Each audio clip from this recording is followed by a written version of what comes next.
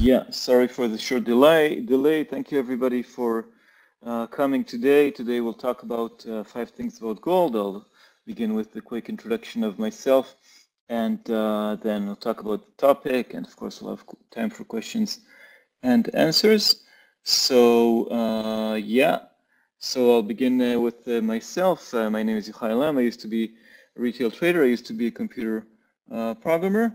And I used to, well, I had to have my own website called Forex Crunch, founded it back in 2008, sold it, and working with FX Trade already 5 years now, if I'm not mistaken. My focus is on fundamental analysis. That's what we'll talk now. And I'm leading FX Trade, the premium product.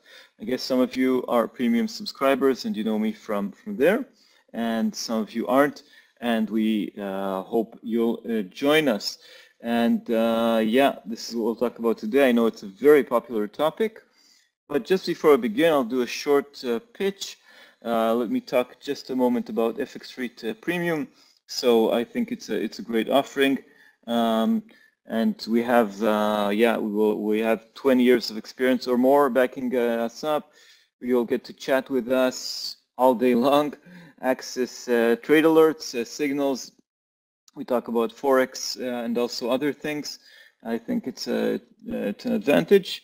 Oh, I clicked here, just a moment. Yeah, this is how it looks like, our Discord community. Some of you I know are here and they're familiar with our community. And yeah, you just get to ask, interact with analysts all day. We accompany you. You're not trading alone. No loneliness if you're with FX Trade Premium. You'll get these daily trading alerts and signals. We get strategies. We cover economic data events live. So you're always accompanied also when you're trading. You can take advantage of our very highly actionable content. And yeah, and people love us. These are reviews on Trustpilot, not on our platform. They say we're amazing. Okay, and they say that it's a good service. Anyway, you can just look up the FX Trade Review on Google. You'll get to Trustpilot, a very trusted website. You'll see that we're getting excellent, excellent remarks. Okay, so yeah, and today we also have an offer. So it's 50% off. So on your first, sorry, it's 75% off on the first month. So it's only $10, sorry, $9.99 for the first month. So you have a chance to join Premium for a deep discount. It's less than $10, $9.99. You can check it out.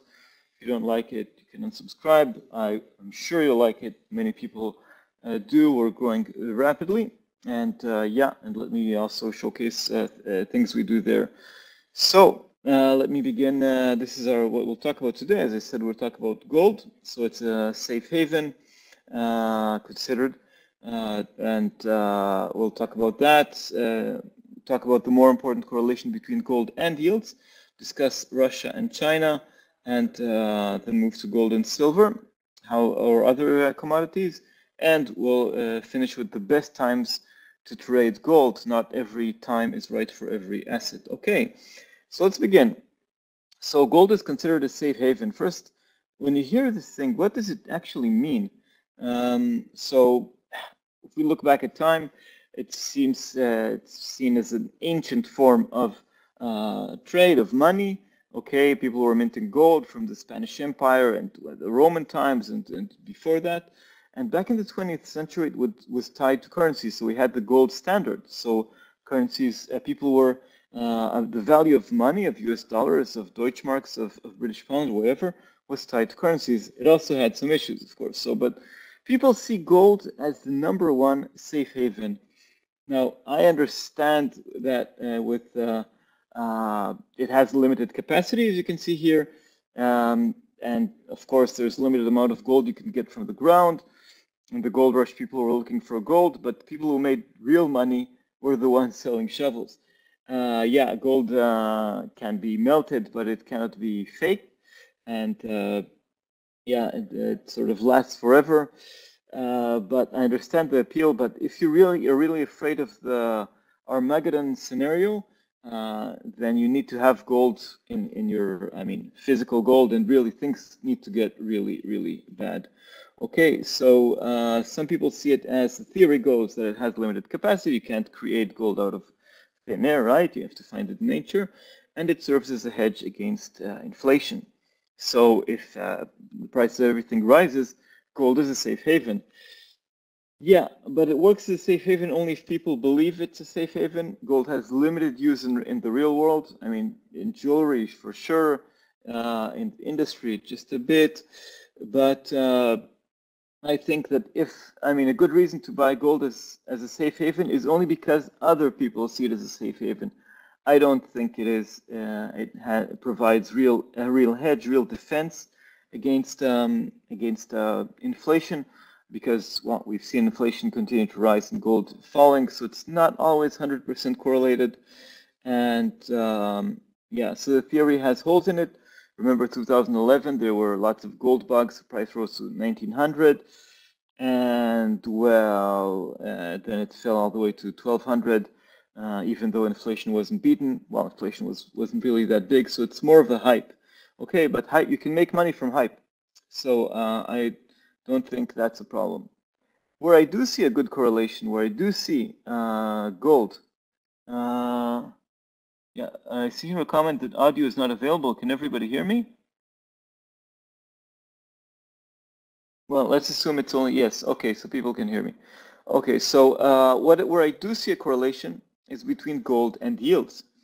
So US 10-year yields. So if gold is really a safe haven, as people perceive it to be, then it competes with the #1 safe haven, US debt, the world's largest economy. Yes, we have the debt ceiling crisis right now. I believe it will be resolved like all the other events. But assuming there are no issues with the US politicians get their act together, then US debt, the world's largest economy, the most liquid asset, and it's the global benchmark, 10-year US treasuries, okay? So if it competes with US debt, 10-year treasuries are the global benchmark, and they provide some kind of a yield. It's 3.7% per year. Gold has no yield. So, if you buy gold, you can make money if the price goes up. But if it doesn't go up, then you don't get a yearly coupon, okay? We need, for gold to rise, we need yields to fall. So if US debt doesn't give you the returns you want, if the returns fall, then you go for gold. Speculate on something else that is perceived as safe. Okay, but if yields go up because US interest rates go up, then gold struggles to rise. Okay, and we've seen the interest rates rising, and gold had a nice streak, but you saw that it had that triple top there at around 2075, 2080, and it didn't make it higher despite high inflation. Anyway, back to 10 years. Something important to know. Yes, yields lead and gold follows. So yields go up, gold goes down. Yields go down, gold goes up. But it is best pronounced when the moves are big, when we have some kind of an important Fed speech or big data coming out like CPI or non-farm payrolls. Then we see a big move in gold. When there are little moves of just 1 basis point in yields, you probably won't see such a reaction in gold. But I still see yields as the #1 driver of gold prices. Okay, let's continue. Well, this is just another chart. No, sorry. This is when things are moving more slowly. This is something to look at. So when gold rises and yields still rise, not the normal correlation, then you know that gold is strong. So gold is rising despite higher yields. It usually doesn't happen when yields jump, but when yields go gradually up and gold still holds its ground, that means there's lots of demand for gold, and gold is strong. So the trend is a stronger price of gold. And the other way around, when yields fall but gold isn't able to take advantage of it, then it's a bad sign. It means that gold is weak and that it's better to go short, and the next opportunity will be down, not up. Okay, so If some of you have been in my talk about identifying currency strength and weakness, this relates to that. It's something we talk about in the premium offering as well. So you can identify when the correlations don't work. You can identify if gold is strong or weak. Okay. Usually this correlation works though. Yeah, I hope that's clear. Anyway, we'll have questions at the end. Let's talk about another topic about Russia. So I'm going back to the history of the previous war when Russia took Crimea back in 2014. So before that war, already Putin, Russia's president, took advantage of low gold prices. Again, gold was really weak in 2012 after that big bubble in 2011, and Russia accumulated gold. Then came 2014. 2014, Russia invaded Crimea, and they accelerated their buying of gold. That's for Russia, it was part of diversifying away from U.S. dollars, from other assets, but it also helped it helped gold prices. So Russia had an impact. Then we had COVID and lots of speculation, lots of easy money, and we had prices push even higher. And then in 2022, just when Russia fully invaded Ukraine, it held some 67 billion worth of gold. Okay, so Russia was a major player. But the West seized Russia's assets as part of the sanctions, and it could try selling some gold to cover for shortfalls in other exports, such as ban on oil and things like that. So we might have some downward pressure in the next year or so from Russia trying to sell gold. I see it only as a minor factor. If you're trading gold a lot, I know many of you are, it's something to take into account, okay? But Russia accumulated a lot of gold. It has dollars frozen outside that it can't access, so it might need to sell some gold. And that could be a downside factor on the price, right? But yeah, take it only as a minor factor. What about China? Well, for Russia, the Chinese yuan is more interesting because it has much more trade now with China, and it needs more yuan than gold. And what Russia really wants is more trade with India. India is sort of playing with both Russia and Russia and the West. It's sort of a neutral country.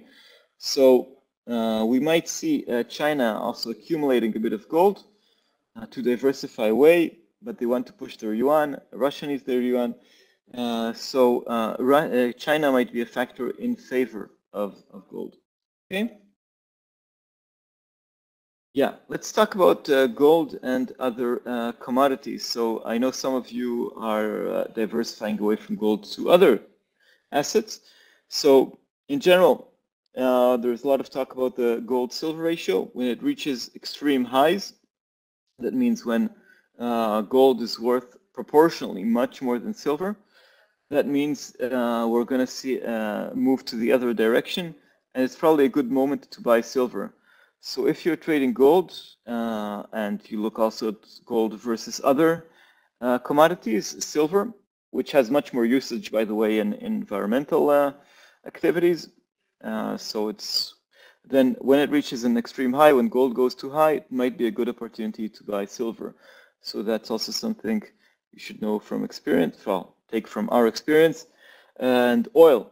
Oil, here we don't see lots of correlation. It's usually correlated only around geopolitics.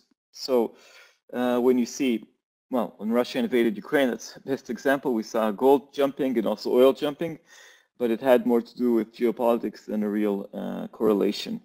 Okay, so not that much of an example. If we have some kind of, I mean, let's say the US defaults on its debt, we'll probably see oil plunging and gold rising. So an inverse correlation.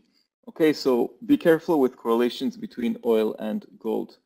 But what is interesting is that gold is, of course, correlated to companies that mine gold, that take gold, extract gold out of the ground. So the precious metal is when its value rises, then stocks of companies making extracting gold also rise. But again, the focus is shifting to other commodities such as cobalt and palladium used for green renewable energy, and also copper. Copper is used in there's 4 times more copper in electric cars than in regular cars. So there's much more demand for copper. Again, silver is used for environmental technologies much more than you'll see in gold. Gold is mostly speculative. Okay, so I think I've run very fast on everything we talked about, but maybe this is an opportunity for those looking for the most actionable stuff to find what they're looking for. So timing. One thing you should take into account is the Indian wedding season. There are some dates, according to Indian tradition, when weddings have better luck, when weddings are held, and towards these dates there is accumulation of gold because tradition in India is to buy gold as gifts to the bride and groom. Again, speculation is the #1 factor impacting gold, but this is something you can take into account. So like in other markets, you have the buying, the accumulation before these wedding dates. You can look up these wedding dates on Google, but then you have the sell de facto. After these dates, or to even on the day of these wedding dates, the prices fall. So markets move fast. You shouldn't wait for a week to pass after those wedding dates to sell gold. If you try to play on these factors. More importantly, what a seasonal thing to take into account is gold tends to fall in the autumn with the leaves. So autumn referring to autumn in the northern hemisphere. That means the months of October, November, December even, perhaps even September. So the latter part of the year is when gold falls, usually correlated during this season, not all year, with stocks and oil. So there's this old saying in markets: sell in May and go away. Well, so far this May, stocks are going up, gold is falling, but gold, the pattern that repeats itself more and more is that gold falls in the autumn. But then, of course, it recovers afterwards. So in the beginning of the year, it's a better season to buy gold. And in terms of days of the week, it's a U-shaped. There's demand for gold. Demand is higher on Mondays, and then it finds the low. Prices tend to fall on Tuesdays and Wednesdays, and then they rise on Thursday and Friday. I don't have a very good explanation of why that happens, but this is a pattern that repeats itself, and as traders, we should follow the trends.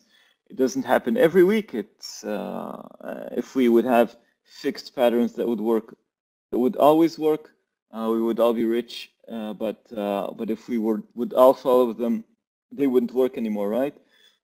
Because everybody would be expecting them. But this is something that tends to repeat itself. Something you can take into account. So it's a U-shaped week, beginning high, falling, and then rising once again. Yeah, and of course, timings. So this is where my fundamental hat is put on. Events move markets. You want to know why prices move? It's fundamentals. You want to know when to enter and when to exit. Technicals, okay?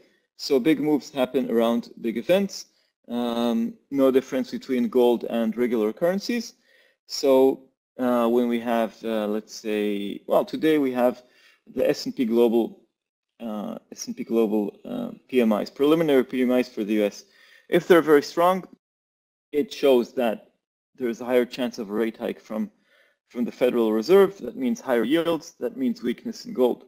If they fall a lot, if the PMIs are very weak, it means that we're going to have lower chances of more rate hikes, yields fall, and gold benefits. PMIs have a small impact, but they will have an impact. Bigger impact is non-farm payrolls, and the number one market mover, sorry, non-farm payrolls, is CPI. Consumer Price Index, released in the middle of the month, the middle of the week usually, has a massive impact. The higher it goes, the worse for gold. The lower it goes, the better for gold. Now, in some cases, investors, traders are only waiting for the data release to make a move. So sometimes we can see lots of price action just after the release, regardless of the figure. So we're expecting the figure to come out at a certain point, and that's what happens, exactly as expected. No surprises. Supposedly no drama. No. Money was held back before, and it explodes once the release is out. So even if you're looking only at technicals, you say everything is in the price, you should still at least know when these figures are released. This is relevant for gold, relevant for other currencies as well. Okay. And we have also big price action around the openings. So this is the time of the Tokyo Open, midnight GMT. London opens at 7 GMT and New York at 12 GMT. These are summertime numbers. So in the winter time, winter here in the Northern Hemisphere, I mean in Europe and in the US, it will be 8 GMT in London and 1 p.m. GMT in New York. But as most of the year we have summertime, then we're talking about 7 GMT in London and 12 in New York. That's when we have a little bit more movement. So if you hate volatility, this is not your time to trade. But if you like it, this is exactly your time to trade. And gold is no different than other assets. People get excited towards the open, then there's price action, then things slow down afterwards in terms of volatility. Okay, that's what I've prepared for you. I spoke a bit fast, I know, but now we have time for questions and answers. For anything that I talked about too fast or anything you want me to talk about, you're welcome to ask questions about gold and questions about anything else. Take advantage of our time here. And yeah, I'll take the opportunity to remind you that we have a special offer in our premium section. People love what we do. You get lots of useful information, and we have first month basically almost free, so you can test it. You can just use the link I'm showing here. It'll lead you to our landing page. You can read again everything we have to offer, and you can join us. Yeah, where's the strong support for gold nowadays? Yeah, where's strong support? So let's look at the chart.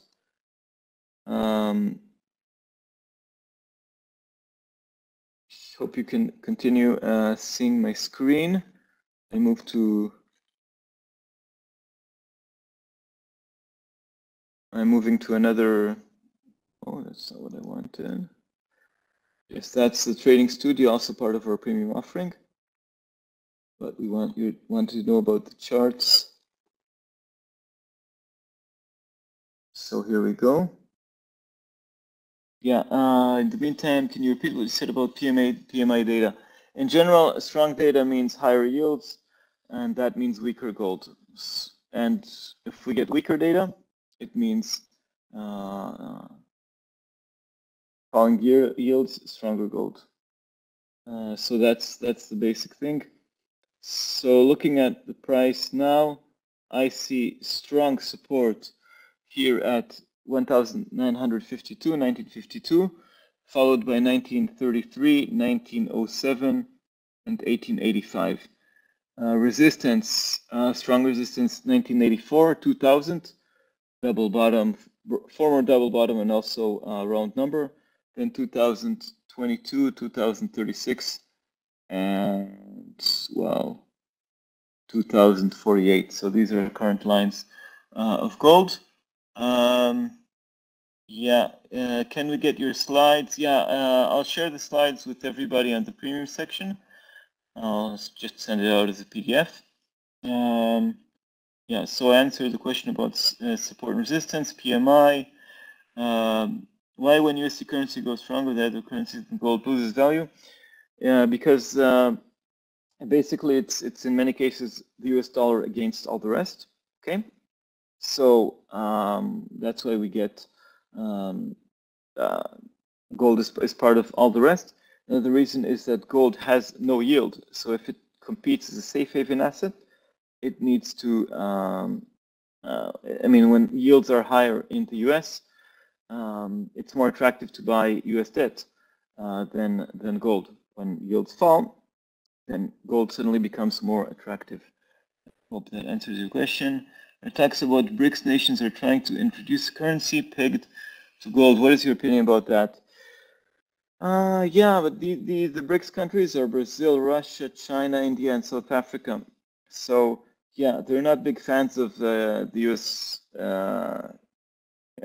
well, dominance of the world and hegemony, and they would prefer another currency. I don't think gold would be their best in their best interests, because there is also bad experience from the 1930s in Europe with countries that had the gold standard and got stuck in a bad deflation spiral. So it's not such a good idea. I think they would either need to agree on one currency to lead. They would need to agree on open markets. Maybe the Chinese yuan will be the biggest currency. I don't see them coalescing around gold. South Africa, there's gold in South Africa, but it's a smaller country, so South Africa would have more interest. So I don't think they would ever reach an agreement about that. I'll repeat. I see a question about, again, to repeat about inflation yields and gold. So yeah, basically, US 10-year yields, we can look at them here. I hope you can see my chart. So we can see US 10-year yields rising. Actually, this is the daily chart. So they've been rising 1, 2, 3, 4, 5, 6, 7, 8 days in a row. So so we have 8 days in a row of rising yields, and that's why we're seeing quite a few days in a row of falling gold prices. Basically, if inflation is high, then the Federal Reserve needs to raise rates. When rates raise, or when inflation seems to be out of control, then we have yields rising, because we expect long-term interest rates, long-term yields to be higher.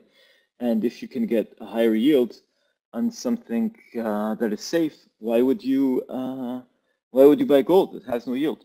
I see a question here also about the debt ceiling issues resolved. I think markets are pricing in that the debt ceiling issue will be resolved. Basically, I think yields would fall a bit and gold would strengthen a bit, but not a major thing. Why do I say I think it's priced in? Look at the price of stocks. You can see the S&P 500 very stable at 4,188. As we speak, the futures just under 4,200. Stocks are not falling at all, despite the debt ceiling issue. So markets believe that it will be resolved. If the US defaults on its debt, stocks will fall 10-20% easily. So I think the same goes for gold. We will not see a big impact if it's resolved, because people believe it'll be resolved. But if there will be an impact, it'll be falling yields and a bit gold rising. What is the next lower level of gold? As on Friday's speech, USA is leaking opposite. Yeah, the US dollar is strengthening for several reasons. We have a bit of fears about the debt ceiling issue. It strengthens the US dollar as a safe haven asset. Perhaps it sounds a bit counterintuitive, but that's the way it works. Secondly, we had a few hawkish speeches by Federal Reserve officials. So we had Kashkari, which used to be a dove, and now he's an extreme hawk. We had James Bullard, always a hawk. We had also Mary Daly, which is close to Fed Chair Powell, all talking about raising rates. And we got the impression from the last Fed decision that the Fed is done. No more rate hikes, right? So it's not over yet. We had a few pieces of strong data. We had jobless claims falling. We had CPI going down, but not so fast. Very strong jobs report. So What will the Fed do in June? It depends on two major releases, not only the latest figures, not only today's PMIs. It depends mostly on non-farm payrolls on Friday next week, and CPI, which comes in the following week, if I'm not mistaken. So these are the main factors that could decide if we'll have a rate hike in June, 25 basis points or not. I still believe the Fed will prefer not to raise rates because the economy is slowing down. But even if they don't raise rates, they leave the door open to raising them in the future. Australia they paused the rate hikes, but then resumed them once again. So even if a pause doesn't mean a halt, and in any case, the Fed intends to leave interest rates high, despite Powell's speech. Powell hinted he'll leave rates unchanged, but he still intends to leave them very high. So yeah, and markets are pricing in rate cuts. That's why the US dollar index, the dollar is strong. How optimistic can one be that the debt ceiling will pass? I'm optimistic because it will be a catastrophe if the world's largest economy is unable to pay its debt because of some stupidity in the law. Remember, Congress already approved spending, but it also has this law about the debt ceiling. So why does it need to approve a budget twice? And anyway, if faith is lost in the safest asset, then there's a problem. Another thing also, and Republicans will not want to be responsible, nor Democrats, for such an economic disaster. Democrats have weird tools, gimmicks. They can announce a 1 trillion platinum coin and do other tricks, or say, okay, well, Congress already approved these budgets, and there's this clause in the Constitution which says that the U.S. must respect its debt. Anyway, they have some tricks to bypass the debt ceiling. I think they'll reach a deal eventually. But look, it never happened in the past, so now your broker will tell you that past performance does not guarantee future gains, but I think it's going to be such a disaster that they'll avoid it. Yeah, so I hope that answers that question as well. Any more? Let me go back to my slides. Remind you, we have this special offer. Just for today, if you take advantage of this offer, you'll get 1 month for only $9.99. Let me share the link again. You can use this link to sign up. Yeah. Any more questions? I'll be glad to. Yes, we have more questions. Do you think it's going to drop below 1952? Yes, I think so. Yeah. So yes, I think it'll come under, gold will come under further pressure. And 1933 and 1907 are the next lines to watch. I think today we'll get a bit of more pressure on gold, and we're not very far from 1952, so I see it falling. And I wish I joined late. How can I get the previous minutes? Well, for premium members, I'll be sharing the slides, the slideshow on our Ask Our Analysts channel, or another channel, but I'll let everybody know so you won't miss it. But another thing you can do if you joined late is I think tomorrow we'll have a recording of this webinar available as well. But so you can watch everything once again. How can I get premium $9.99? Yeah, it's this 1 month offer is available by using the link I just shared. So just use it, sign up, and the first month is well, almost free. Can I get the conclusion now? Which conclusion? Sorry. I mean, I'll share PDF with premium members shortly after I finish this webinar, and you'll be able to see a recording of what you're watching now. Usually, yeah, it should be available tomorrow.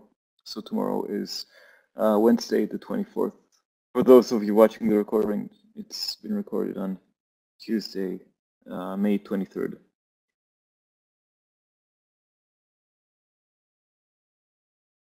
Yeah. So any more questions? I'll be glad to answer.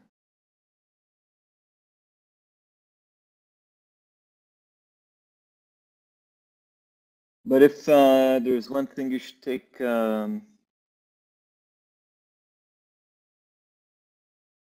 this webinar is that gold and yields are highly correlated, inversely correlated, yields up, gold down, and yields down, gold up. And the stronger the move, the stronger the correlation.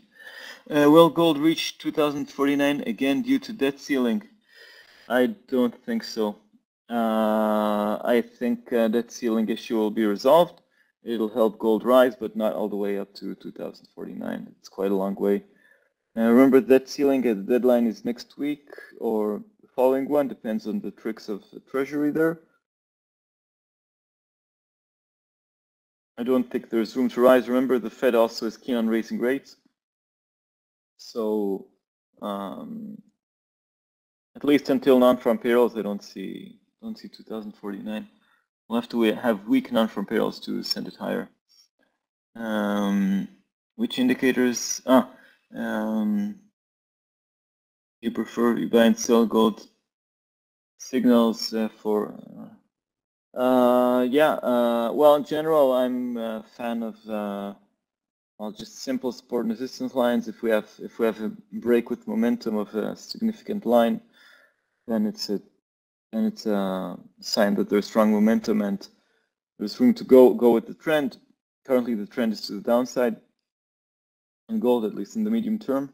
And yeah, I also like the RSI, 4-hour RSI. So if it goes extreme above 70, that means the asset is overbought, and then there's a sell opportunity. And if it goes under 30, that means it's oversold and there's a buy opportunity.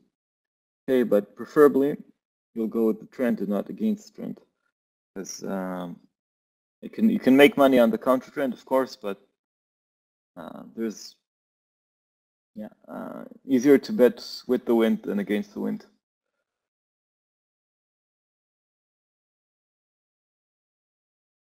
So yeah. And I missed a question before. Entry for gold today. Let me look at the chart once again. If you, sorry, I clicked the wrong thing.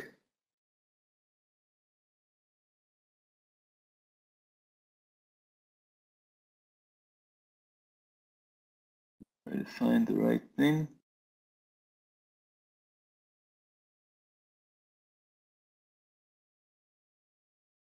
Gold. Well, somewhere just under 1952. I see support 952, so a bit below it, I guess would be a good point to sell. And I mean, sell low and cover even lower. And I see resistance at 1984. So if we see a break above that level, I see that as potential. At this moment in time, the gold is falling. It's not oversold, so I see the trend is going down. Do you find Fib retracements good, helpful for gold?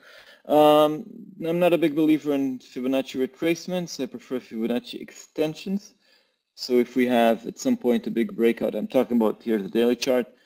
If we have a big breakout above 2075, then I would use Fibonacci extensions of the most recent move towards that level to, I mean, the 138.2, the 161.8%. Those kind of extensions are useful, but retracements I'm not a big fan. I hope that answers your question. Yeah, okay. So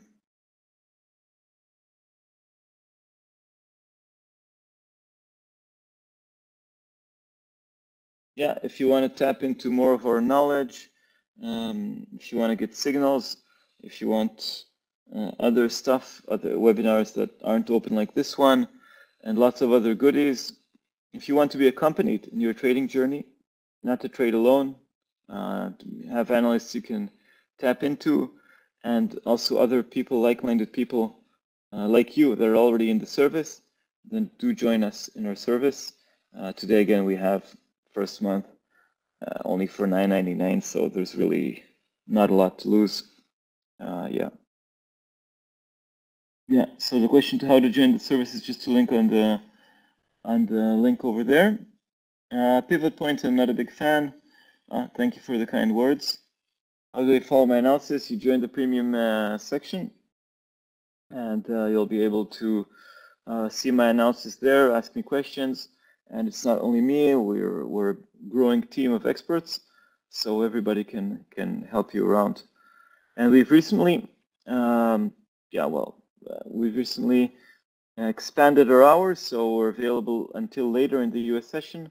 So if you prefer trading, late European afternoon or evening, or up to midday in the US, we'll be there for you, and we're all the time developing the product, adding more features, listening to our users.